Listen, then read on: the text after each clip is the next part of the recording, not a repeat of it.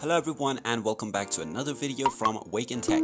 In this video, I'm going to show you how to download the Google Bard AI application on your smartphone. So let's get started right away. First of all, no matter whether you're using an Android or iOS device, if you go to the Play Store or the iOS App Store and search for Google Bard, then you will not find the official application.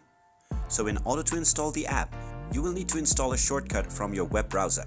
So go ahead and open it up, and then in the address bar type in bard.google.com and visit the site. Once you do this, just tap on the Try Bard button and then scroll down and tap on I agree. Now tap on the Continue button and you will get access to Google Bard. Now in order to install the app shortcut, just tap on the three dots at the top right corner and you will find a button which says Add to Home Screen. Just go ahead and tap on it, and now you can give it any name you like. After giving your name, tap on the Add button and tap on it once again, and this will tell you that the shortcut has been added. Now if you go back to your home screen, you will be able to find a shortcut for the Bard application. Now you can directly tap on this to access Google Bard on your device. And there you have it. That is how easy it is to install Google Bard application on your device.